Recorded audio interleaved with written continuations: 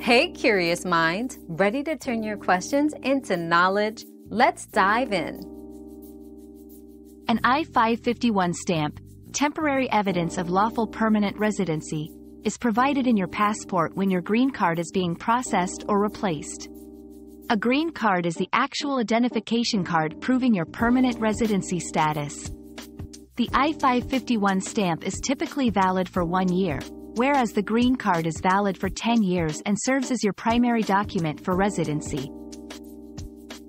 Your daily dose of discovery ends here, but the journey of learning never stops. Subscribe and join us again for more answers tomorrow.